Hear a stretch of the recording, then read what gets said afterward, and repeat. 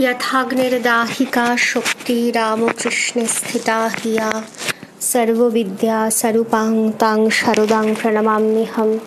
नमस्ते अतिराजाय विवेकानंदसूरये सच्चित सुखस्वरूपाय स्वामिने तापोहारिणे। खूब सेटे आमी करते पारछि ना এটা।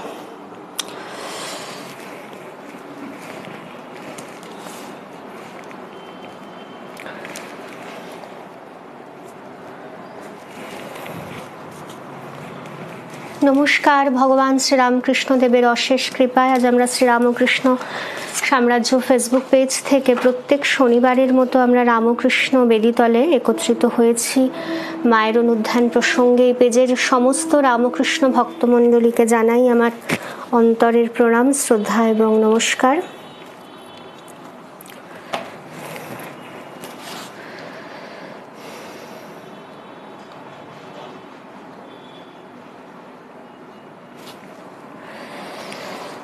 সকলকে আমার ভালোবাসা জানাই। শুভ সন্ধ্যা।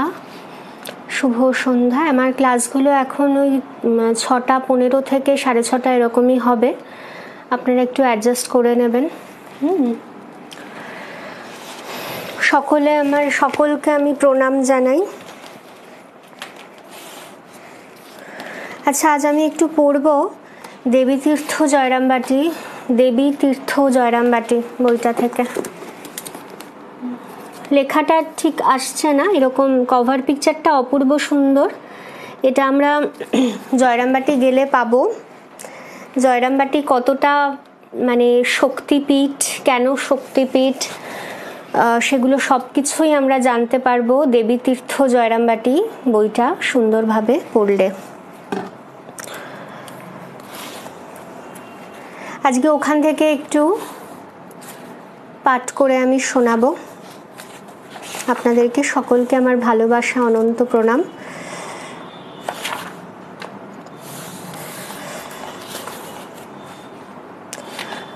সকলকে অনুরোধ রইল যারা জয়রামবাটি মাতৃমন্দিরে যাবেন তারা যেন জয়রামবাটি দেবী তীর্থ জয়রামবাটি স্বামী চেতনানন্দজি লিখছেন সেটা যেন তারা অবশ্যই বুক স্টল থেকে সংগ্রহ করেন। অনলাইন থেকেও পাওয়া যাচ্ছে। প্লিজ, মায়ের অনেক কিছু তথ্য আমরা পেয়ে থাকবো।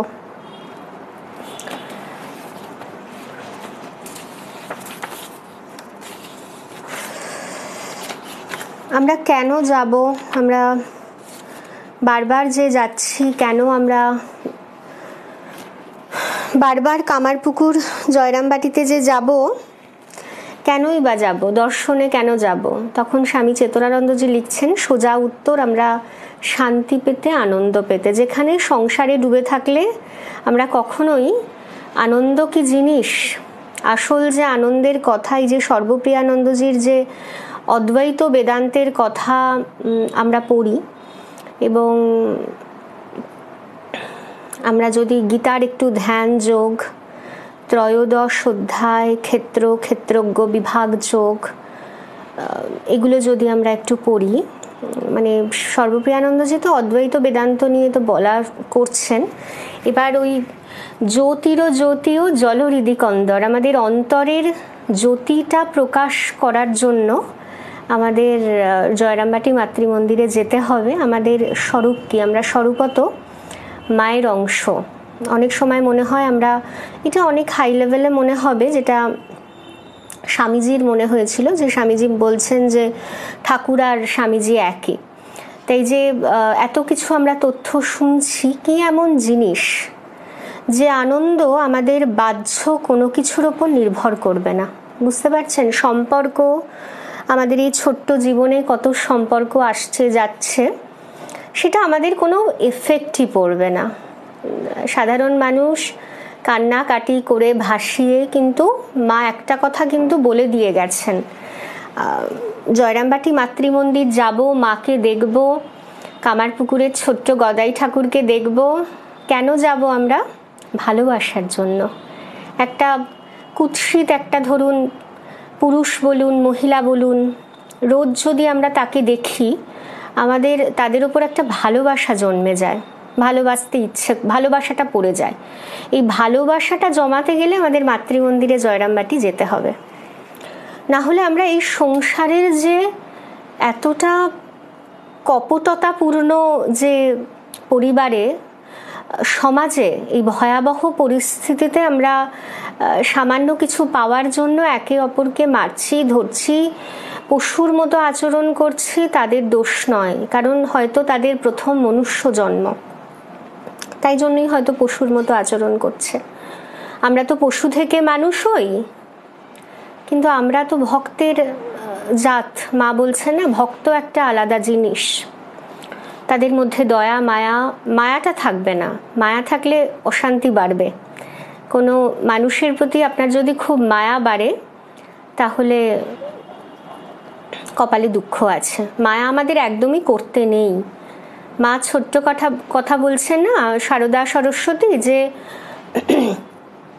ভগবানকে ভালোবাসতে হবে, মানুষকে ভালোবাসলে দুঃখ পেতে হয়। এটা আমরা এই যে জীবনে এসেছি, আমরা প্রতিটা মানুষকে ভালোবেসেছি, আমার নিজের মনে করেছি, এখানেই গোলটা বেঁধেছে।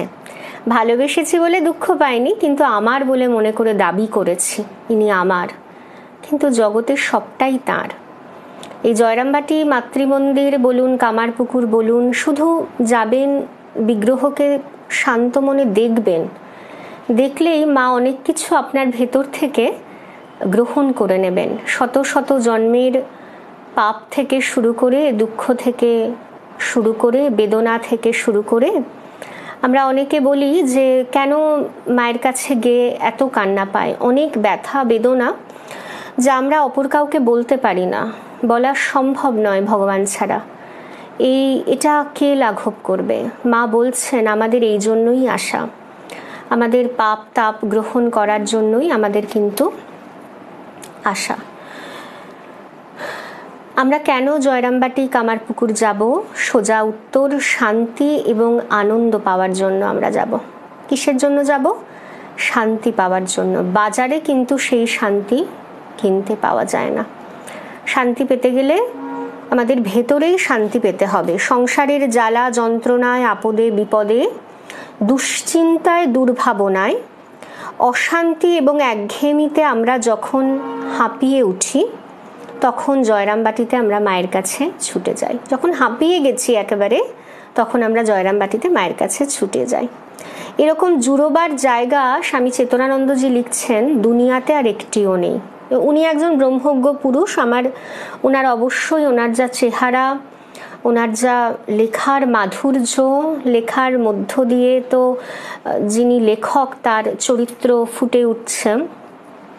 উনি এখানে অকপটে এই বইটাতে স্বীকার করছে যে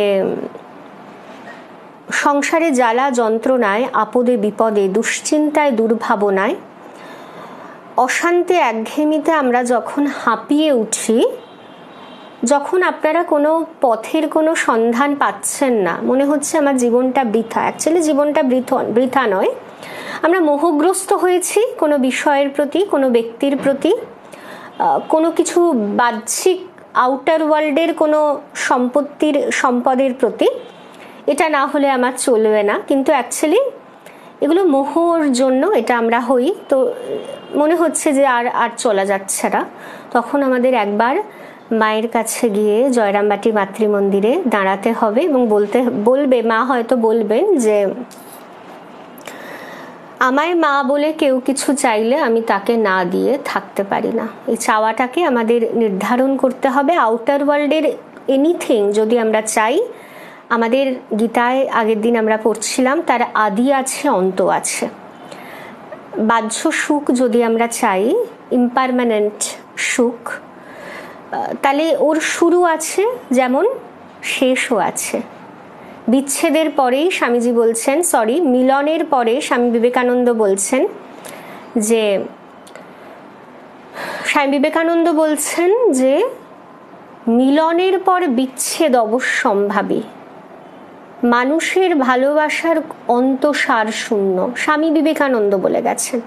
এখন বুঝছি, এখন বোঝা যাচ্ছে ভগবানকে ভালোবাসলে ঠিক ঠিক ভালোবাসতে পারা যায়, যেখানে কোনো চাওয়া পাওয়া যেহেতু নেই, তার ফলে জীবন থেকে বিদায় নিলেও কোনো অসুবিধা খুব একটা হবে না। কারণ আমার সঙ্গে যাদের সম্পর্ক আছে তার সঙ্গে কোনো স্বার্থ নেই, কোনো স্বার্থ নেই। আমরা দুঃখ কষ্ট পাচ্ছি কেন? আমরা স্বার্থপর বলে, আমরা নিজের কথা ভাবছি বলে। আমি সুখ পেলাম না, আমাকে সুখ দিল না, ও আমার দিকে ফিরেও চাইল না, এক্সেট্রা এক্সেট্রা। ওই আমি কেন্দ্রিক সব কিছু।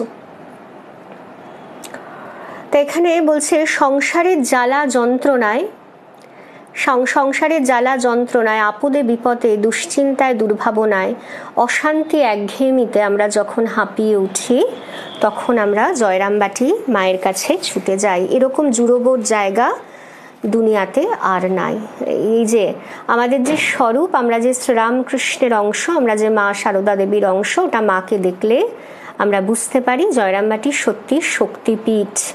মা সত্যি সত্যি বলবে, আমাকে মা বলে কেউ কিছু চাইলে আমি তাকে না দিয়ে থাকতে পারি না। আমরা এমন কিছু জিনিস চাইবো না, কোনো কিছুই চাইবো না যেটা আমরা বন্ধনে বন্ধন সবসময় দুঃখ ডেকে আনবে। আমাদের আউটার ওয়ার্ল্ডের এনিথিং, এই মেটেরিয়ালিস্টিক ওয়ার্ল্ডের এনিথিং, সব কিছু যেটা আমাদের বাহ্য সুখ আনছে, সেটা আমাদের শুরু আছে, শেষ হয়ে যাবে। তাই স্বামী বিবেকানন্দ বলছেন কি, যে মিলনের পর বিচ্ছেদ অবশ্যম্ভাবী। তাই এখানে সেই চেতনানন্দজি লিখছেন, এরকম জুড়াবার জায়গা দুনিয়াতে আর একটিও নাই। সন্তান সবসময় মায়ের কাছে নির্ভয় নিরাপদ বোধ করে। আমি তো আমার দুটো সন্তান না, সন্তানদের মায়ের পায়ে অর্পণ করে আমি যে কি আনন্দে আছি বলার মতো নেই। আমার কোনো চিন্তাও নেই, কারণ মায়ের সন্তান, মা খুব সযত্নে তাদের লালন পালন করছেন, মা রক্ষা করছেন। আজকে একটা পোস্টিং করা হয়েছে ভূতেশানন্দজির কথা, অমৃত সন্ধানের কথা, এরকম কিছু একটা হবে।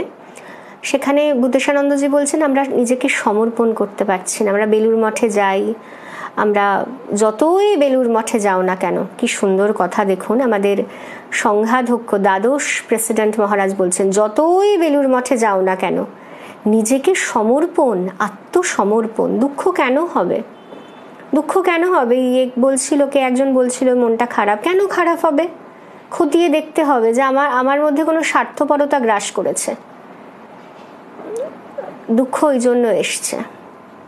কিন্তু একান্ত ভগবত নির্ভর জীবনযাপন করলে আমার দ্বারা যা কিছুই করাক না কেন, আমি জানি ভালো মন্দ, আমি কি বুঝবো ভালো? হয়তো একটা আমার দ্বারা একটা মন্দ কাজ ধরো সাপোজ করালো, ওটা আমার মঙ্গলের জন্য, লোক চিনে নেওয়ার জন্য, মানুষ কিরকম। অনেক সময় হয় না, কেন এটা হলো, যদিও স্বামীজি বলেছেন কেন প্রশ্নে নাহি অধিকার, আমি কেন প্রশ্ন ওই জন্য করিই না, ঝগড়া করি, ঝাঁটি করি, হয়তো অনেক সময় আমাদের একটা রাগ চলে আসে, আমি জানি এটা আমার মঙ্গলের জন্য হয়েছে, কারণ আমার ব্যক্তিগত কারুর প্রতি কোনো স্বার্থ নেই, এই জন্য এটা আমার মঙ্গলের জন্য হয়েছে, ঠাকুর এটা করিয়েছেন। ভেবে নিতে হবে। অমঙ্গল বলে স্বামীজিকে পড়ে ভেবেছি কিছু হয় না, এগুলো আমরা ভুল বলি। আমাদের আগে ওই যেটা বারবার স্বামী সর্বপ্রিয়ানন্দজি বলছেন, জ্যোতির জ্যোতি ও জল হৃদিকন্দর, এই জ্যোতির জ্যোতি যিনি আমার অন্তর হৃদয়ে বসে আছেন, আমাকে তার কথা আগে চিন্তা করতে হবে। আমাকে গীতায় একটা কথা আছে, আত্মারাম, স্বয়ং ভগবানের কথা চিন্তা করতে হবে। তখন তিনি এই শরীরটাকে দিয়ে কি করাচ্ছেন, এই মনটাকে দিয়ে কি করাচ্ছেন, এটা কোনো ম্যাটারই হবে না, ঠাকুর করাচ্ছেন, আমি তো তার চিন্তা করছি। ভগবান শ্রীকৃষ্ণ কখন কৃপা করবেন? যখন আমি একান্তভাবে নিজেকে আত্মসমর্পণ করে দেব, নিজেকে একেবারে সমর্পণ। আমার ভালো মন্দ, আই হ্যাভ নো চয়েস। এই আউটার ওয়ার্ল্ডের ইমপারমানেন্ট কিছুটা সুখের জন্য, জাগতিক সুখ সবসময় ইমপারমানেন্ট হয়, এভারলাস্টিং হয় না। এভারলাস্টিং পিস পেতে গেলে আমাদের কি করতে হবে? ভগবানকে ডাকতে হবে, ওই মনটা তার চরণে দিয়ে রাখতে হবে। এবার তুমি বোঝো, আমি তো কিছু বুঝি না, আমি তো অজ্ঞ, আমি তো ছোট মেয়ে, আমি কি করে বুঝবো। মনটা তার চরণে রেখে দিলাম। এই ব্যাপারগুলো আমরা বুঝতে, আমরা নিজেকে রেকটিফাই করব এবং তাতে ময় হয়ে যাব। আমাদের জীবনের উদ্দেশ্য কি জানেন? ভগবানে ময় হয়ে যাওয়া। স্বামীজি বলছে না, জগৎটা জ্বলে পুড়ে মরে যাক, তাতে আমার কি হলো। ভগবানময় হয়ে যেতে হবে, তবেই আমি শান্তি পাবো। তখন আমার ঠাকুর ছাড়া কারুর প্রতি কোনো এক্সপেকটেশন থাকবে না।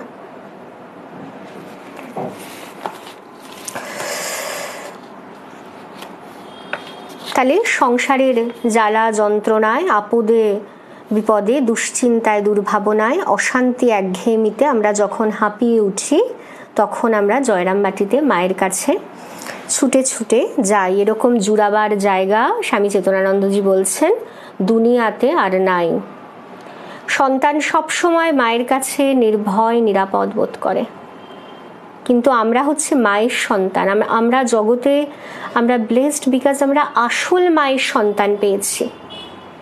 জাগতিক মার চিন্তা ভাবনা স্বার্থ জড়িত ম্যাক্সিমাম জাগতিক মায়ের, কিন্তু এই মার তো বলছে, মা বলছে এখানে এক বই দুই নেই বাবা। এই মা বলছেন এখানে এক বই দুই নেই, সবাই আমার কাছে সমান। তবে হ্যাঁ, মা ছাড়া যদি কেউ কিছু না বোঝে, মা তো তাকে বেশি কৃপা করবেনি। আমরা অসার জগতের বস্তু নিয়ে বসে আছি, আবার বলছি মা তোমাকে চাই, ওটা হবে না তো, ওটা হবে না। মা মা করে ডাকতে হবে, মাকে বিশ্বাস করতে হবে। আসক্তি চলেই যাবে, বৈরাগ্য চলেই আসবে, জীবনের উদ্দেশ্য সম্বন্ধে সচেতন হবই হব। একটা করে দিন চলে যাচ্ছে, মাকে ডাকা হলো না, মাকে প্রার্থনা করা হলো না।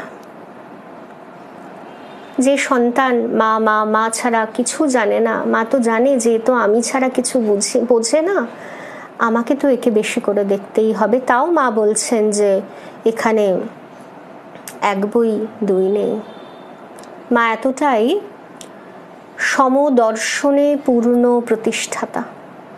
আমাদের সাধারণ যে মানুষের ভালোবাসা, আমাদের কেউ কিছু ভালো কথা বললে, মিষ্টি ব্যবহার করলে, কেউ কিছু গিফট করলে ভালোবাসা ওখানেই সীমাবদ্ধ। কিন্তু মাকে দেখুন, মায়ের ভালোবাসা নির্বিচারে মা আমাদের কৃপা করে যাচ্ছেন। শুধু শরণাগত চাই, শরণাগতি। মা বারবার বলছে না আমাকে স্পর্শ করো। রাধুনী ব্রাহ্মণী কুকুর ছুঁয়েছে, বলছে গঙ্গা জল নাও, চান করে আসি যাই। বলছে এত রাতে চান করো না। তখন বলছে যে গঙ্গা জল নাও, তাতেও মন ভরছে না। তখন মা কি বলছেন? আমাকে স্পর্শ করো। পবিত্রতা স্বরূপিণী, যাকে প্রণাম করতে গেলে স্বয়ং শিবের অংশ, স্বয়ং শিবই, স্বামী বিবেকানন্দ পর্যন্ত কি করছেন? ঘোলা জল পান করছেন। কতটা মা পবিত্র! মা গঙ্গার থেকেও পবিত্র।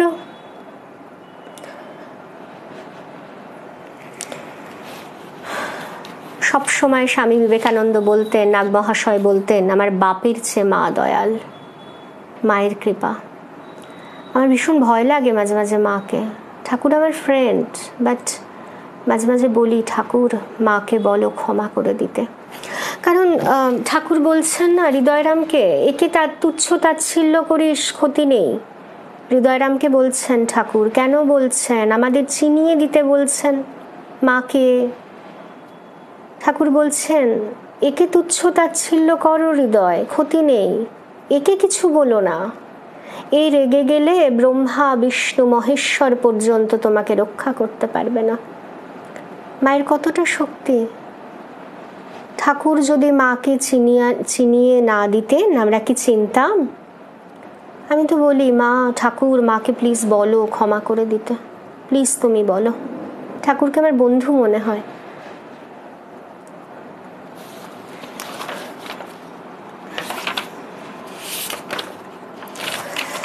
মা বলছেন, এক ভক্ত মহিলা মাকে বলছেন, জিজ্ঞাসা করছে, মা আপনি যে ভগবতী তা আমরা বুঝতে পারি না কেন?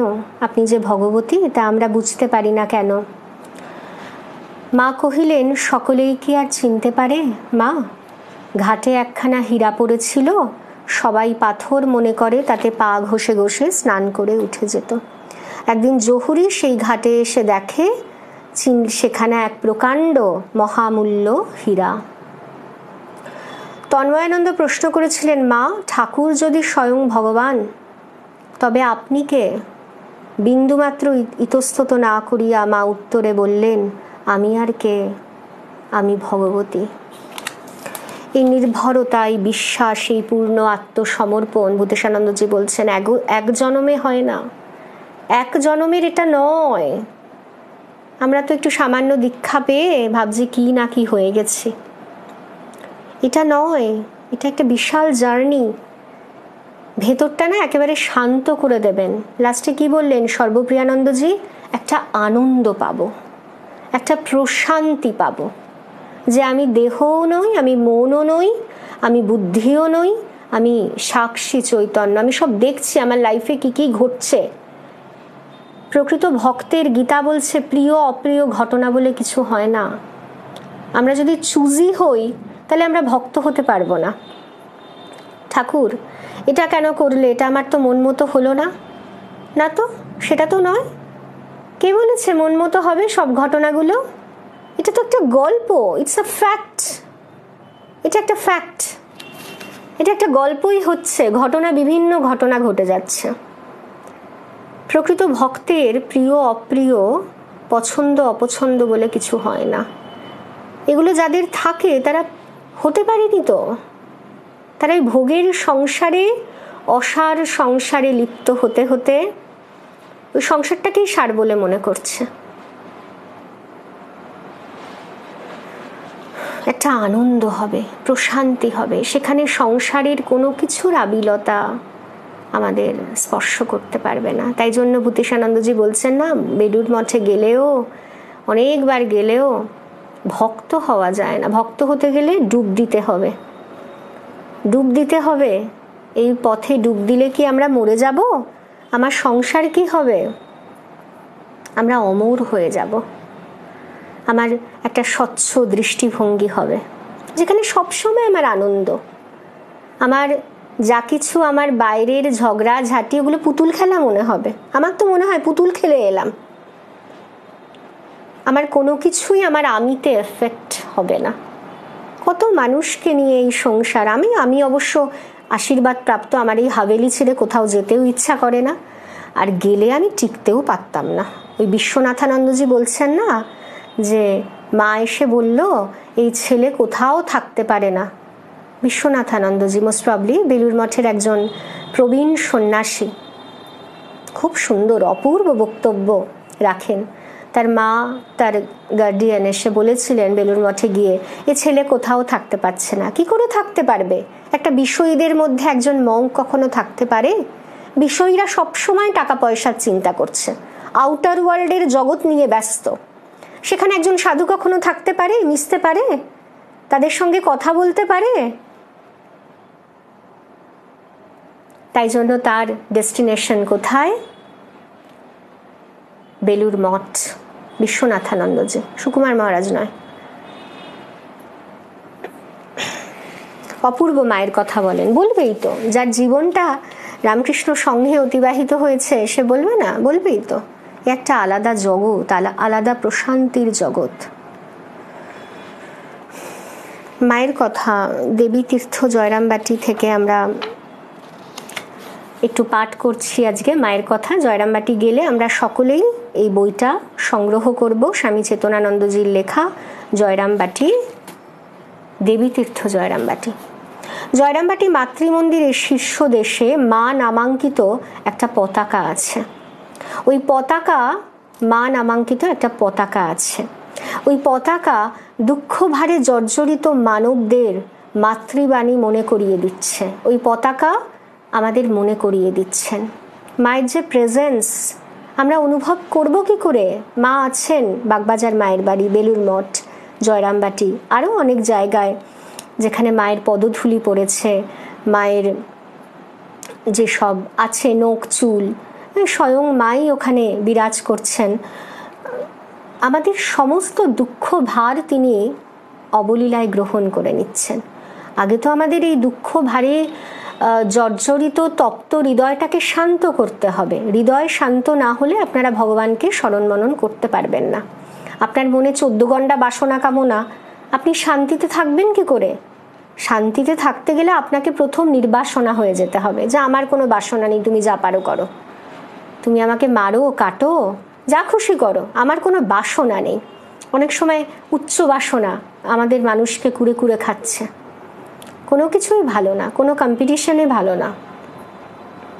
সেখানে মা বলছেন ওই যে দুঃখ ভারে জর্জরিত মানবদের মাতৃবাণী মনে করিয়ে দিচ্ছে।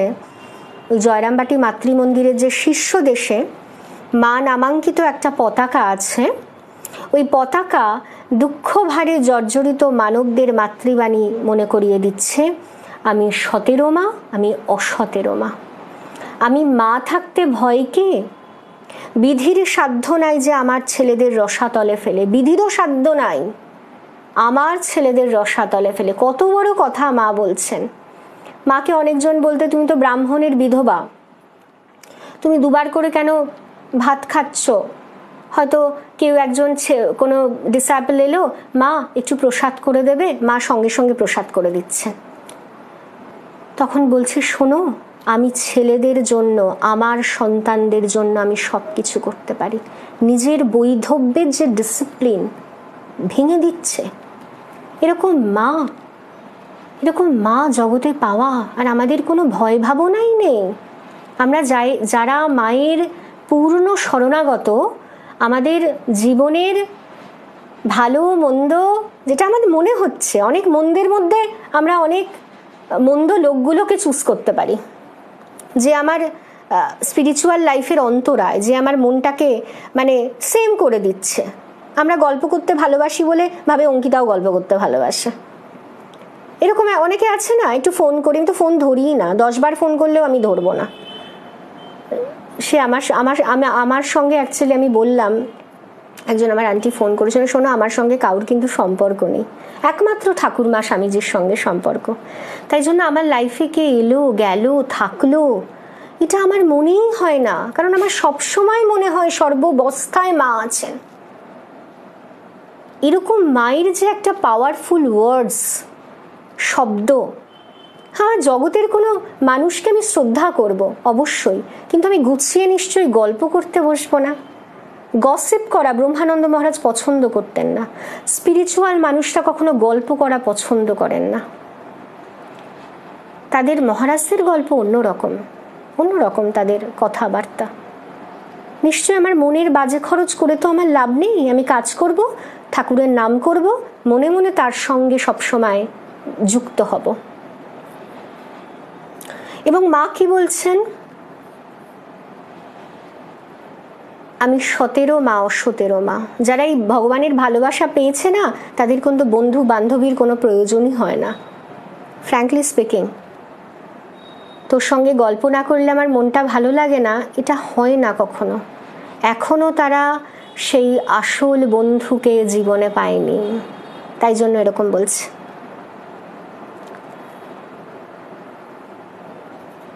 মা বলছেন, আমি 17 মা, আমি অ17 মা, আমি সকলের মা।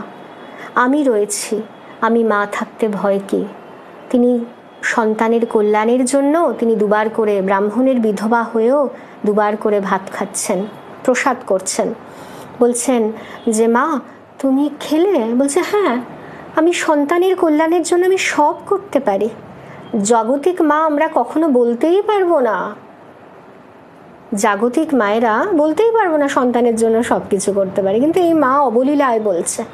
তাই পাগলি মামিকে বলছে, বাবা আর যাই বলিস আমাকে সর্বনাশী বলিস নি, আমার জগৎ জোড়া সন্তান, ওদের অকল্যাণ হবে। আজকেই গম্ভীরানন্দজির বইটাতে পড়ছিলাম যে মা বলছেন, যাই বলিস বাবা আমাকে সর্বনাশী বলিস নি, আমার জগৎ জোড়া সন্তান আছে, ওদের অকল্যাণ হবে। বিধিরও সাধ্য নাই যে আমার ছেলেদের রসাতলে ফেলে। আরেকটা মেসেজ আমাদের মা সারদা দেবী দিচ্ছেন, বিধির সাধ্য নাই যে আমার ছেলেদের রসাতলে ফেলে, আমার উপর ভার দিয়ে নিশ্চিন্ত হয়ে থাকো। প্রতি অবস্থায় নিশ্চিন্ত হয়ে থাকতে হবে। আর যে ওপরের যে খেলাগুলো হয়, আমার তো মনে হয় আমি একটা নাটকে অংশগ্রহণ করলাম। কখনো কাঁদছি, কখনো হাসছি, আবার কখনো মন আনন্দে ভরপুর হয়ে যাচ্ছে। কারণ এই রামকৃষ্ণ পরিবারে দুঃখ বলে কিছু হয় না। একটা গান আছে যে এখানে দুঃখ বলে কিছু নেই, এটা গান আছে জানেন তো। এই ঠাকুরের নামের এমনই মহিমা, এই মায়ের এমনই শক্তি, আমাদের জগতের যে পাওয়া না পাওয়ার দুঃখকে আপনার দুঃখ বলেই বোধ হবে না। সব ঘটনাগুলো ঘটে যাচ্ছে, কিন্তু আমি সেই, আমার ভেতরেই সেই। বারবার যেটা সর্বপ্রিয়ানন্দজি আমাদের বলছেন যে তোমরা সাক্ষী চৈতন্য, আমরা আত্মা। আমাদের মৃত্যু আমাদের এই আত্মাকে কখনো আমাদের কাটতে পারে না, পোড়াতে পারে না, কিচ্ছু না। বিকজ আত্মা অবিনশ্বর, অপরিবর্তনীয়, এবং আত্মা থাকবেই, সব সময়ও থাকবে, সব সময় পারফেক্টলি অলরাইট। সে সব সময় ভালোভাবে থাকে। এক জায়গায় আমি লেকচারে শুনছিলাম মহারাজের যে অলওয়েজ তিনি ভালো থাকেন। আমরা জগতের এই ইন্দ্রিয় নিজেকে যুক্ত করে ঝগড়া করছি, এ করছি। আমি তো খেলা করি, আমার কিছুই এফেক্ট হয় না। আমি যাই চেঁচামেচি, মানুষ মাঝে মাঝে গ্রুপেও আমি চেঁচিয়ে ফেলি। হ্যাঁ, আমার কোনো দুঃখও নেই, আমার কোনো কিছুই নেই, ঠাকুর করাচ্ছেন। সবসময় এটা মনে, বাঁচতেই তো পারবো না। চিন্তা আমাকে করতে হবে মায়ের, ঠাকুরের, স্বামীজির। আর কোনো কিছুর চিন্তা করতে হবে না। আর কোনো কিছুর চিন্তা করে আমার তো লাভ নেই। কি লাভ হবে? কদিন বাদে গুড বাই বলে চলে যাব। মনটা যদি তাতে একবার লেগে যায়, এইটাই আমাদের সাধনা। সবসময় যদি ঠাকুর মা স্বামীজিকে স্মরণ করতে পারি, আনন্দে ভরপুর হয়ে থাকে মনটা। মা যেন সবসময় তাকিয়ে বলছে, ওগো আমি আছি। ওরে আমি আছি, চিন্তা করছিস কেন? সকলকে বলছে। এটা আমাদের একটু বুঝতে হবে। মা বলছেন কেন? বলছেন কেন? আমার উপর ভার দিয়ে নিশ্চিন্ত হয়ে থাকো। আর এটা সর্বদা স্মরণ রেখো যে তোমাদের পেছন এমন একজন রয়েছেন যিনি সময় আসলে তোমাদের সেই নিত্য ধামে নিয়ে যাবেন, নিত্য ধামে নিয়ে যাবেন। আমরা ব্রহ্মজ্ঞ ব্যক্তির মতো, মহারাজের একটা কথা এত ভালো লেগেছে, আমাদের মনটাকে যদি ওরকম একটু তৈরি করতে পারবো না, কখনো বলি না। সবসময় স্বামীজি বলছেন simple living but high thinking. থিঙ্কিংটাকে সবসময় উচ্চ আদর্শে তুমি নাও। আমার ইচ্ছায় আমি সারাদিন মা ঠাকুরকে ডাকবো, আর কোনো চিন্তা যেন আমাকে স্পর্শ করতে না পারে। এটা আমার খুব ইচ্ছা। হচ্ছে, আস্তে আস্তে হচ্ছে না। আগে যেরকম একটা সামান্য ঘটনা নিয়ে উতলা হয়ে যেতাম, কোনো অ্যাংজাইটি নয়, কোনো অ্যাংজাইটি নয়। মা আছেন। হচ্ছে, হচ্ছে না বললে এটা ভুল বলবো, মিথ্যে কথা বলবো। ব্রহ্মজ্ঞ ব্যক্তির মতো শ্রেষ্ঠ তীর্থ কখনো হয়নি, হবে না। মানুষ তীর্থ সত্যতে প্রতিষ্ঠা থাকবে, তার মধ্যে ক্ষমা থাকবে, তার মধ্যে দম থাকবে, দয়া থাকবে, সরলতা থাকবে, সন্তোষ থাকবে, দান থাকবে, ব্রহ্মচর্য থাকবে, তপস্যা থাকবে। তপস্যা করলে তার কৃপা হয়। আমার তো মাঝে মাঝে ইচ্ছে করে না আমি লাইভে আসি, জানেন। কিন্তু মায়ের একটা কথা আমাকে মনে হলো, এটা আমার তপস্যার সমান। আমাকে যখন কোনো মহারাজজি বলে মায়ের প্রসাদী শাড়িটা পরে পুজো করো, এটা আমার কাছে পুজোই। ঠাকুর মায়ের কথা যে স্মরণ মনন, তখনই আমি ওটা পরে বসে আমি লেকচার দিই। আমার মাঝে মাঝেই মনে হয় ক্লাস করবো না, ভাল লাগছে না। তখন মা বললেন যে তপস্যা করলে তার কৃপা হয়। ঠাকুর মায়ের কথা বলা তপস্যাই তো, একটা তপস্যাই তো। এই সুযোগটা কেউ ছাড়ে? ঠাকুর মায়ের স্মরণ মনন। মা বললেন বাবা তপস্যা করলে তার কৃপা হয়। কি করতাম এখন? বসে বসে হয়তো ফেসবুক দেখতাম, গান শুনতাম। জোর করে আমার একদম ইচ্ছে করে না, একটু সাজুগুজু করে তো মিডিয়ায় বসতে হয়, সেটা আমার একদম ভালো লাগে না। কিন্তু মাকেও বলেছি, মা তোমার ইচ্ছা হলে ক্লাস করব, একটু আমি আগে ঘুমোই। হ্যাঁ মা, তারপর যদি হয়, তুমি যদি চাও আমি তোমার কথা বলবো, তুমি বলিয়ে নিও। এরকম করে তপস্যা, ঠাকুর মা স্বামীজির কথা স্মরণ মনন, বলছে না লেগে থাকতে হবে একটা ভাব নিয়ে। কালকে সর্বপ্রিয়ানন্দজির একটি বক্তব্য শুনছিলাম যে ভাবটাকে আশ্রয় করে লেগে থাকতে হবে, চিন্তা করতে হবে। কি হয়েছে আগের দিন, কি হয়েছে ভুলেই গেছি।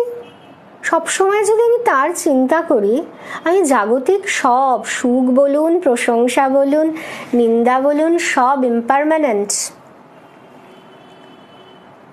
সুখের আকরকে ধরতে হবে, ঠাকুরমা স্বামীজিকে ধরতে হবে, এরকম। তাই এখানে বলছেন যে দেখুন আমাদের মধ্যে মানস তীর্থ বলছে। মানস তীর্থ কিরকম?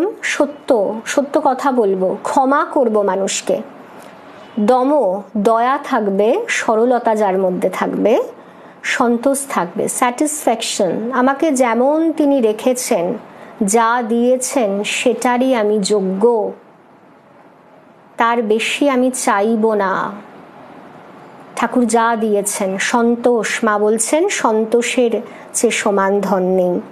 ব্রহ্মচর্য, একটা পবিত্র জীবনযাপন আমরা যদি যত করতে পারি, আমাদের তীর্থ, আমরা একটা তীর্থে পরিণত হব। তপস্যা, জ্ঞান, নলেজ, সেলফ নলেজ,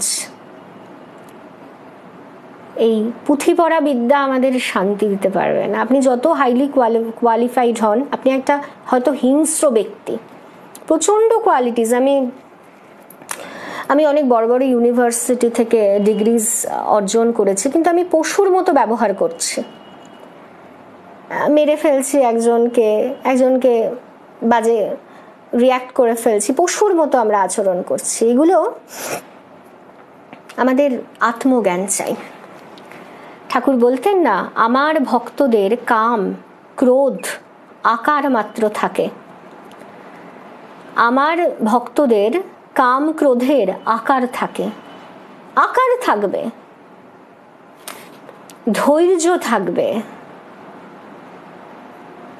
প্রিয়বাদিতা প্রভৃতি প্রত্যেকটি এক একটা করে তীর্থ, কারণ এরা মানুষকে বিশুদ্ধ করে।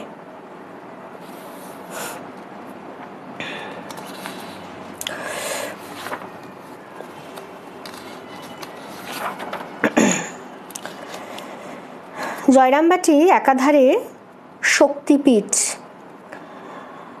মা একসময় বলছেন যোগিন মাকে, পথশ্রমে পরিশ্রান্ত যোগেন মা জয়রামবাটিতে শরৎ মহারাজকে বললেন, বাপু এখানে আসা লোকের পক্ষে গয়া কাশী যাওয়া অপেক্ষা কঠিন ব্যাপার। মহারাজও তৎক্ষণাৎ গম্ভীরভাবে উত্তর দিলেন, এ কি গয়া কাশীর চেয়ে ছোট তীর্থ?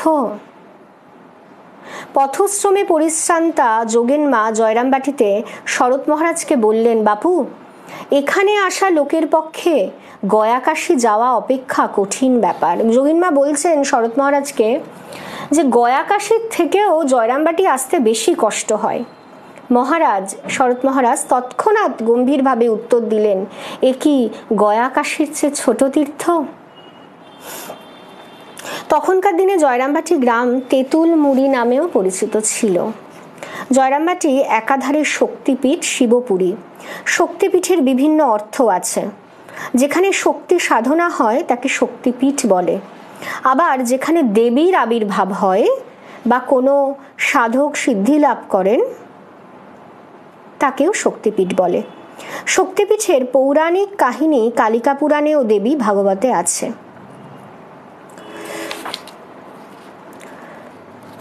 জয়রামবাটিকে শ্রীমা শিবপুরী নামেও উল্লেখ করেছেন। শ্রীমা সারদা দেবীর জন্মের পর বাঁকুড়া জেলার জয়রামবাটি গ্রাম পরিবর্তিত হল শক্তিপীঠ শিবপুরী রূপে। শাস্ত্রে তীর্থের পাবনী শক্তির প্রচুর উল্লেখ আছে। জয়রামবাটি একটি দেবী তীর্থ। দেশ বিদেশের অগণিত তীর্থযাত্রী প্রতি বছর জয়রামবাটি মায়ের বাড়িতে গিয়ে শান্তি ও আনন্দ লাভ করে। তীর্থযাত্রার মূল উদ্দেশ্য হচ্ছে ভগবানের সান্নিধ্য লাভ। আর ওই সান্নিধ্য পেতে হলে পবিত্র হতে হবে। ভগবানের সান্নিধ্য আমরা কেন পাই না? আমরা পবিত্র নই। আমাদের কায়ে মনোবাক্যে হিংসা, মুখে এক মনে এক, অহংকার, সবসময় ডমিনেটিং চরিত্র। কি করে হবে? ছোট হতেই জানি না, একটু মনের মতো কিছু হলো না, ব্যাস খারাপ হয়ে গেলাম। নরেন্দ্রনাথের একটা কথা ঠাকুরের খুব মনে পড়ে। নরেন্দ্রনাথকে এত বকাবকি করছে ঠাকুর, তাও নরেন্দ্রনাথ আসছে। ঠাকুর বলছে আমার আন্তরিক, তাই আসছে। আন্তরিক হতে হবে। ঠাকুর আমাদের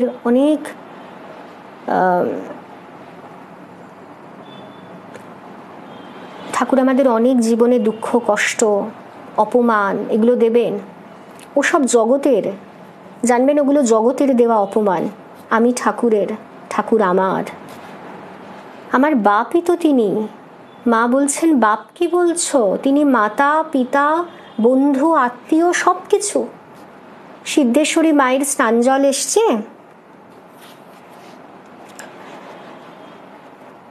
গম্ভীর মহারাজের বইতে পড়ছিলাম, শ্রীমা সারদা দেবী সিদ্ধেশ্বরী মায়ের স্নান জল এনেছেন আর ঠাকুরের স্নান জল এনেছেন। আলাদা আলাদা করে মায়ের সেবক রাখছে। বলছে ওটাকে একসঙ্গে করে ফেলো, সব একই।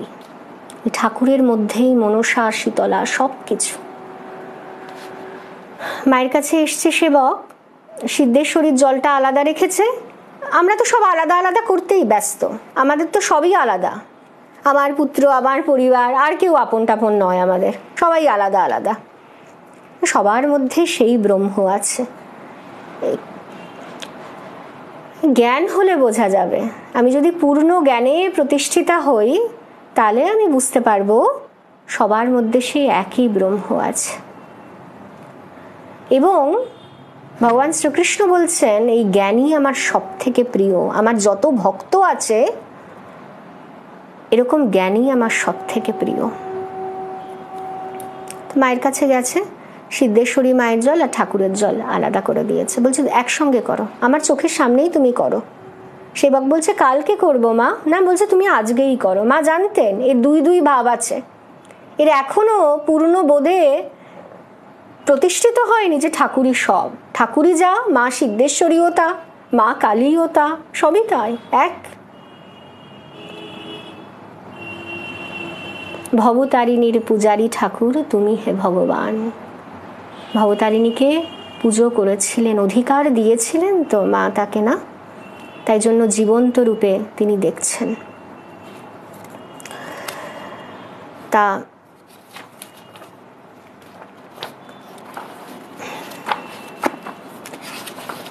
আচ্ছা, দেবী তীর্থ জয়রামবাটি স্বামী চেতনানন্দজি, বইটার নাম বলছিলেন কে একজন।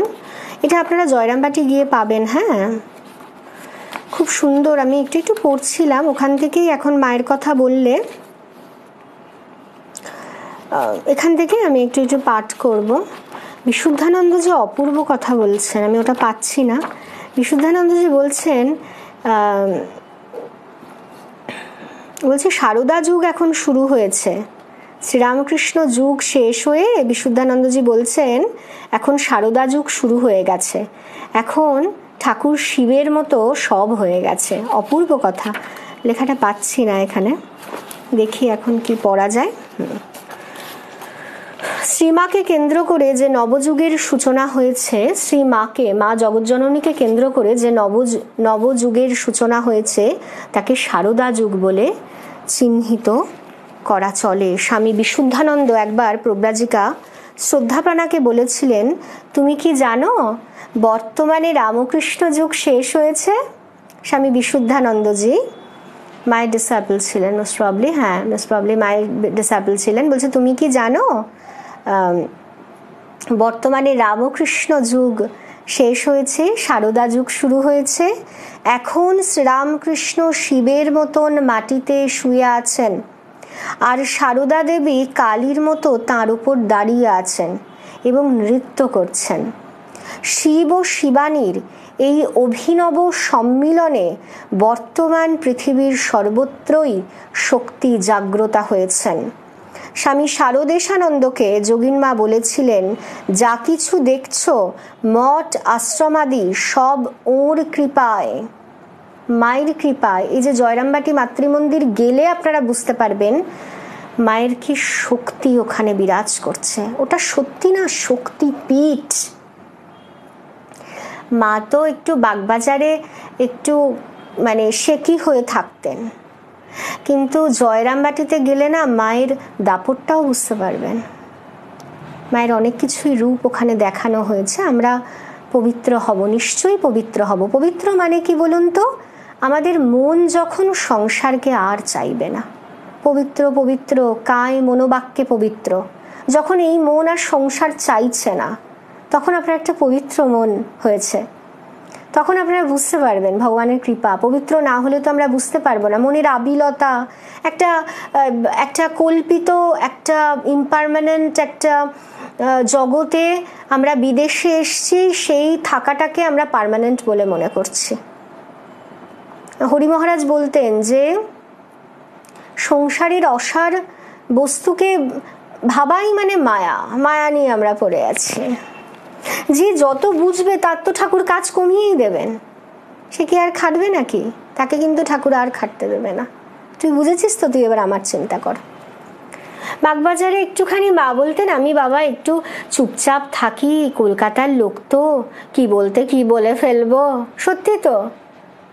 আর গ্রামের লোক কি, গ্রামের লোকের অনেক ভাষা আছে, হবেনি, যাওয়া হবেনি, এরকম অনেক কিছু আছে, সুন্দর বেশ ভাষা। মা তো সহজ সরল ছিলেন, কিন্তু জয়রামবাটি গেলে আপনারা মায়ের এক অন্য রূপ দেখবেন, একটা বরাভয় মূর্তি দেখবেন। জানেন, পুরনো মন্দিরে আমি দেখছি একটা দেওয়ালে রাধুর পাশে মা দাঁড়িয়ে আছেন। রাধু নিজেও জানে না স্বয়ং মহামায়া পাশে দাঁড়িয়ে আছেন। এত বিউটিফুল পিকচারটা পুরনো মন্দিরে। মা যেন বলছেন, ওরে আমি আছি রাধু, তোর চিন্তা কি? কতটা রাধুর পাশে দাঁড়িয়ে আছেন। রাধুকে এত সুন্দর দেখতে। এই বইটা কিনলে আপনারা ছবিগুলো অপূর্ব দেখতে পাবেন। রাধারানী, মাকু, নলিনী, যে ক্যারেক্টারগুলো আমরা বইতে পড়ি, সেখানে রাধুকে এত মিষ্টি দেখতে, শ্যামলা শ্যামলা গরণ। আমি খালি দেখছি পুরনো মন্দিরে আমরা দেখব রাধুর ঠিক পাশে মা দাঁড়িয়ে আছেন। মা, ঠাকুর বলেছেন না যে তুমি রাধু রাধু করে মনটাকে নিচে নামিয়ে রাখবে, এই হচ্ছে যোগমায়া। কিন্তু মা যে নিজেই মায়া, মা যে এতটুকু রাধুর প্রতি আসক্ত নয়, না হলে তো জড়িয়ে ধরতো। মায়ের দেখবেন কোনো ছবিতে এরকম করে জড়িয়ে ধরেনি। জগতে এমন কোনো সম্পর্ক নেই যে আমরা টাইটলি হক করব। এগুলো ইন্দ্রিয়ের সঙ্গে যুক্ত হয়ে, মোহ মায়ার সঙ্গে যুক্ত হয়ে আমরা মনে করি, ওগো কতদিন তোমাকে দেখিনি, কতদিন আমি তোমার স্পর্শ পাইনি। ঠাকুরমাকে ঠিক ঠিক মন প্রাণ দিলে না, এসব স্পর্শ টর্শ সব উড়ে যাবে। মা রাধুর পাশে দাঁড়িয়ে আছে একেবারে বলিষ্ঠ রূপে। আপনারা পুরনো মন্দিরে যাবেন, গিয়ে রাধু আর মায়ের একটু কেমিস্ট্রিটা দেখবেন। রাধুর পাশে আছে, কিন্তু মা সম্পূর্ণ অনাসক্ত, একেবারে নির্লিপ্ত। মা জগৎকে দেখছে। মায়ের দৃষ্টি কখনো একজন মানুষের উপর নিবদ্ধ হয়? চিন্তা করা যায় না মায়ের কি রূপ। আমি পুরনো মন্দিরে আমি দেখছি, তুমি রাধুর পাশে দাঁড়িয়ে আছো, কিন্তু তুমি তোমাতে নেই মা। তোমাকে কে মায়ায় আবদ্ধ করবে? ঠাকুর বলেছিলেন বটে, কিন্তু তুমি আবদ্ধ হওনি মাগো, তুমি সবার, প্রত্যেকের। তাই মা এখানে বলছে, এখানে এক বই দুই নেই। আমরা পার্সিয়ালিটি করি, আমরা সাধারণ মানুষ যারা, আমরা বলি না, সাধারণ মানুষ যারা আছে তারা অপরের কোনো কিছু উপঢৌকন দিলে তাকে ভালোবাসবো। ঠাকুরের যারা ঠিক ঠিক ভক্ত তারা এসব গিফট টিফটে সব আবদ্ধ হয় না, তো ক্ষুদ্র জিনিস।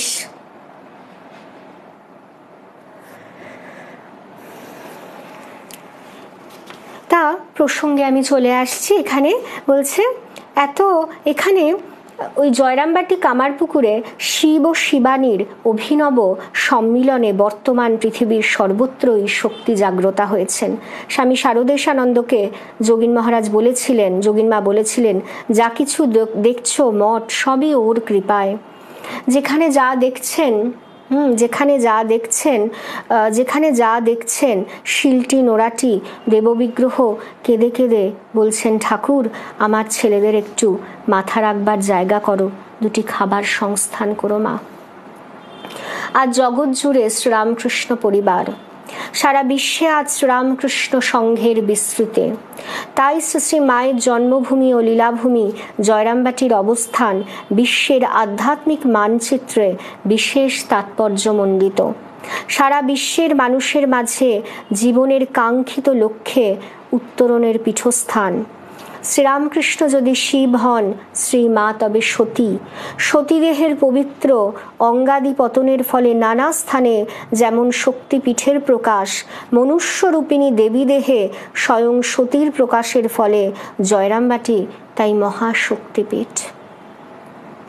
মা তো ওখানে বিচরণ করছেন, তাই জন্য চেতনানন্দজি বলছেন মায়ের পুরনো মন্দিরের দেওয়াল স্পর্শ করব, মেঝে স্পর্শ করব, কারণ আমরা জানি মায়ের পদধূলি ওখানে আছে। মায়ের জয়রামবাটি প্রিয় স্থান হবে না? মা বলতেন যখন কলকাতা থেকে যেতেন, বাবা হাঁপ ছেড়ে বাঁচলাম। কলকাতায় সব মানুষগুলোকে একটু রেখে রেখে কথা বলতে হয়, মা বলতেন যে আমি হাঁপ ছেড়ে বাঁচলাম। বলছে কেবলমাত্র ভক্তদের কাছে কেবল এই জয়রামবাটি মহাশক্তিপীঠ নয়, এখানে মহাপুণ্যপীঠ। এখানেই দেবী দেহে পরমা শক্তির বিকাশ হয়েছে। আবার এখানেই বিশাল আত্মিক সত্তায় ভগবান ভগবতীর মিলন হয়েছে। এ যুগের মহাশক্তিপীঠ জয়রামবাটিতে মাতৃমন্দির প্রতিষ্ঠার পরই স্বামী শারদানন্দের জীবনের বিশাল কর্মকাণ্ডের অন্যতম পর্বটি হল শ্রীরামকৃষ্ণ ভাবগ্রাহীদের মহাসম্মেলন, যেটা ভবিষ্যতের কর্মপন্থার দিগদর্শন।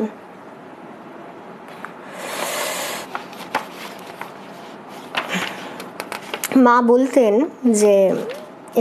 বলতেন যে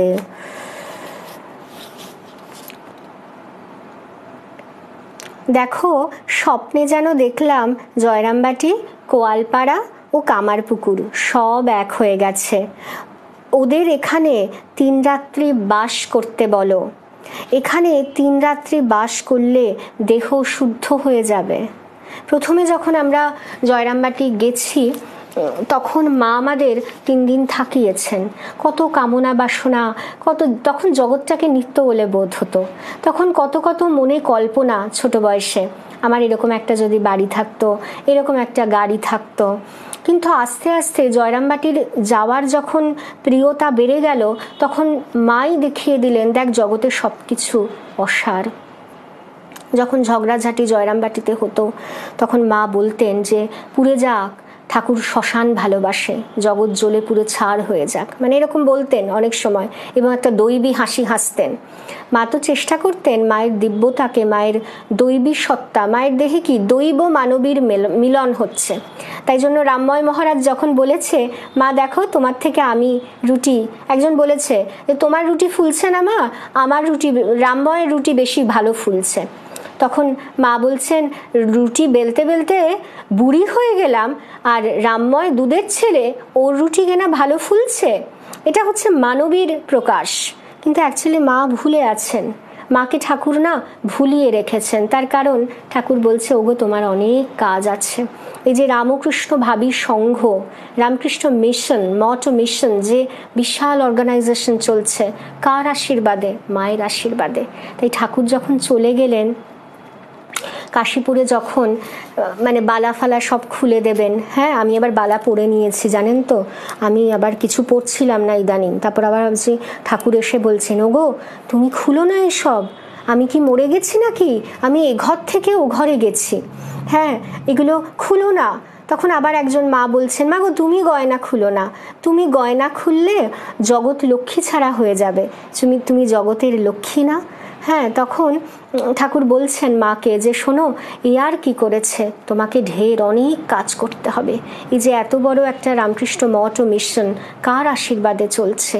যোগিন মা বলছেন যে সব এনার জন্য, সব কিছু এনার জন্য, সব কিছু।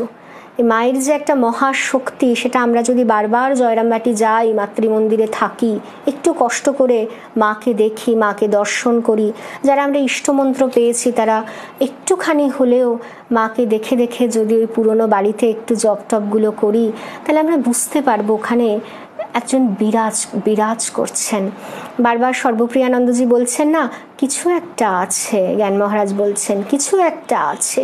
এই যে বিশাল যে শক্তি আমাদের চালনা করছে, আমরা এটা ভুলে যাই। আমরা যাই করি, ভালো করি মন্দ করি, জগতের কাছে ভালো মন্দ। মা বলছেন না, কে ভালো কি মন্দ সেটা সব আমি জানি। মা করাচ্ছেন আমাদের। হ্যাঁ, তা প্রথম যখন ছিলাম, এখন সেভাবে থাকা হয় না, তাই ভাবি তখন দরকার ছিল, অনেক বাসনা ছিল। জগৎটাকে তখন নিত্য বলে মনে করতাম, যে নিত্য জগৎ, কিন্তু এখন দেখলাম এই অনিত্য জগতের জন্য কিছু চাইতে নেই। ঠাকুর যেমন রেখেছেন আমাদের সেরকমই থাকতে হবে, এবং সেটাই আনন্দের। তার ইচ্ছার সঙ্গে যদি নিজের ইচ্ছাকে আমরা যুক্ত করে দিই, ওই আমার মতন সুখী কে আছে। মা সবসময় এখানে বলতেন, যারা জয়রামবাটি যেতেন, বলছে এখানে অত জপ ধ্যান করতে হবে না। মা বলতেন শোনো, এখানে অত জপ ধ্যান করতে হবে না। আমরা তো করিনি, আমি তো দাপিয়ে বেরালাম। আমি এই রিসেন্ট গেলাম, খুব আনন্দ হয় জয়রামবাটি গেলে, কেন জানি না। তা মা এখানে বলছেন একটা কথা, যে এখানে অত সব জপ ধ্যান করতে হবে না।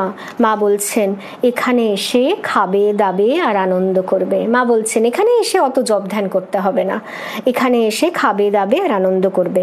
এ যেন মায়ের দেওয়া প্রতিশ্রুতি। আমরা জয়রামবাটি মাতৃমন্দিরে যারা যাব, এই কথাটা আমরা যেন মনে রাখি, যে এখানে অত জপ ধ্যান করতে হবে না, মাকে দু চোখ ভরে দেখব। এখানে আবার চোখ বন্ধ করে, দক্ষিণেশ্বরে যেমন ঠাকুর বলতেন, ওর এখানে চোখ বন্ধ করে আবার কি ঝপ দেন? মায়ের ভুবন জোড়া মুখ, মায়ের যে ভুবন মোহিনী মুখটা একবার তোমরা দেখো। এখানে আবার কেউ চোখ বন্ধ করে থাকে? ভালো করে তো দেখতে হয়, তবে তো আমাদের কামনা বাসনাগুলো তিনি সব আমাদের গ্রহণ করবে। দু চোখ ভরে জগৎ জননীকে আমাদের দেখতে হবে, জয়রামবাটি গিয়ে ভবতারিণীকে দেখতে হবে।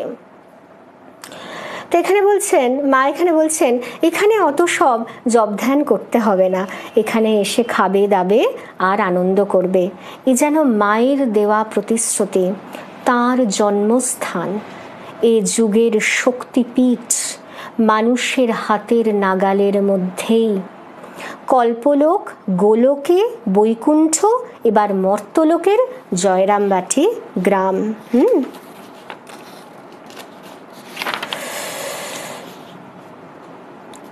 কোয়ালপাড়া জগদম্বা আশ্রম, যেটা আমি ছোট্ট একটু ভিডিও করেছিলাম জগদম্বা আশ্রমে। কোয়ালপাড়া জগদম্বা আশ্রমের অদূরে বটতলা ছিল। একবার স্বামী কেশবানন্দ শ্রী মায়ের সঙ্গে কথা বলছেন, এমন সময় ষষ্ঠী পুজো দিতে এসে লোকের ঢাক পেটাচ্ছে। কেশবানন্দ বিরক্তি প্রকাশ করে বললেন, আহ থাম না রে বাপু। অমনি শ্রী মা বলে ওঠেন, ও কি কেদার, সবই যে আমি, তুমি বিরক্ত হচ্ছ কেন? মা শেতলার ষষ্ঠী পুজোর জন্য যে ওরা ঢাক বাজাচ্ছে, তুমি বিরক্ত হচ্ছ? সবই তো আমি। মা নিজ মুখে এখানে স্বীকার করছেন। অসাধারণ কিছু কিছু এখানে ঘটনা আমরা পাই, অপূর্ব কথা।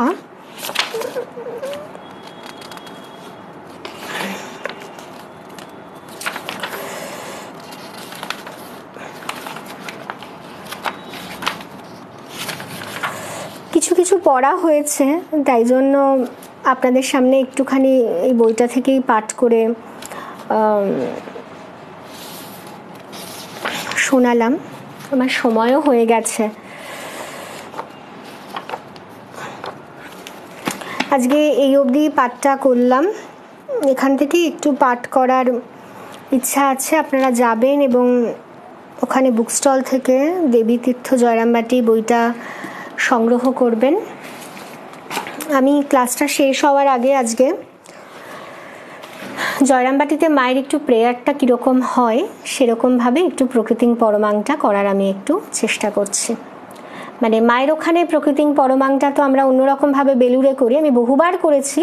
তাও যেন মনে হলো আজকে যেহেতু আমার প্রিয় তীর্থ জয়রামবাটি, যেখান থেকে শুভ সূচনা হয়েছে, মানে ভালো লাগা, ভালোবাসার, এবং কাকে যে আমরা ভালোবেসেছি জয়রামবাটি গেলে, সেটা আপনাকে একেবারে ভেতরটা ফাঁকা করে দেবে। তখন জগতের কিছু আপনাকে আর স্পর্শ করবে না। এটা আমার সব থেকে মজা লাগে যে রামকৃষ্ণ মিশন, ভাবধারা, রামকৃষ্ণ বিবেকানন্দ সাহিত্য এতটা আমাদের মনে অনাসক্তি এনে দেয় না, কিছুতেই কিছু যেন যায় আসে না। হ্যাঁ, কিছুদিনের জন্য তো আমরা এসছি। বিজ্ঞান মহারাজ বলতেন জীবনটাকে গল্প বলে মেনে নাও। কি সুন্দর কথা বলছেন। দুঃখ পেলে আমরা, দুঃখ বলে কিছু নেই। আমরা দুঃখ পাই কখন? আমরা যখন স্বার্থপর হয়ে উঠি, তখন আমরা দুঃখ পাই। দুঃখ বলে কিন্তু অ্যাকচুয়ালি কিছু নেই। আজকে আমরা একটু সারদা দেবী স্তোত্রম করব। মা ঠাকুর স্বামীজির বই পড়লে, মা ঠাকুরকে দেখলে, ভালোবাসলে আপনার ভেতরটা পুরো ফাঁকা হয়ে যাবে, কোনো চাওয়া পাওয়া থাকবে না। তখন মন দিয়ে মা ঠাকুরকে বেশ করে আমরা ডাকতে পারবো। আমরা জগতে এসেছি তাকে ডাকার জন্য। হ্যাঁ, আর যে কাজগুলো করছি ওগুলো খেলনা খেলছি, দরকার আছে তাই খেলাচ্ছেন আর কি। ওকে,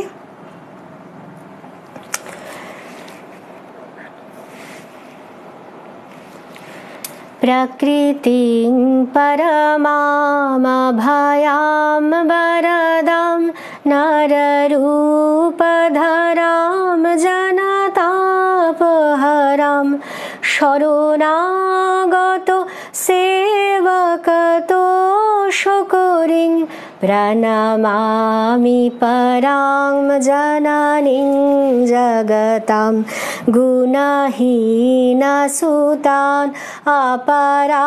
अपराधयुतान कृपयाद्य समुद्धरमोहगतान तरुणीं भव सागर पारकरीं प्रणमामि परां जननीं जगतां विषयां कुसुमां परिहृत्य सदा चरणाम्बुरहमृतो शान्तिसुधां पिबो भृङ्गो मुनो भवरोगहरं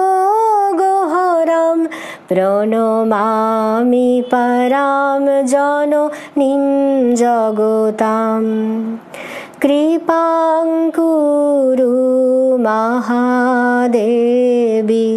सुतेषु प्रणितेषु च चरणाश्रयदानेन कृपामयि नमोस्तुते लज्जापटावृते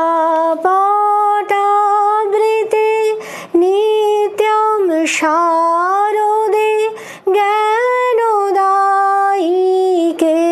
पापेभ्यो नो सदा रक्षो कृपामयि नमोस्तुते राम कृष्ण गत प्राणं तन्नाम सवनप्रियं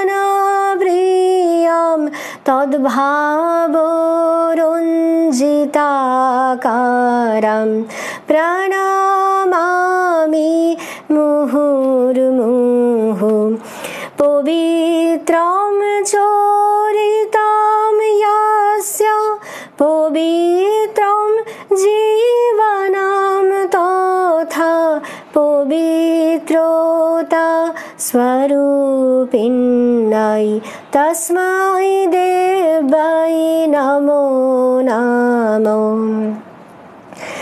देवीं प्रसन्नां प्रणतान्त्रिहन्त्रीं जोगीन्द्रपूजां जुगधर्मपात्रीं तां शारदां भक्तिविज्ञानदात्रीं तां शारदां भक्तिविज्ञानदात्रीं धरित्रीं दयास्वरूपा प्रणमामि नित्यं स्नेहेनोबध्नासि मनयस्मदीयं दोषानशेषान् सगुणीकरोषि स्नेहेनोबध्नासि मनयस्मदीयं दोषानशेषान् सगुणीकरोषि अहेतुनानुदयोशेषदोषान् अहेतुनानुदयोशेषदोषान् स्वाङ्के गृहीत्वा जोदिदं विचित्रं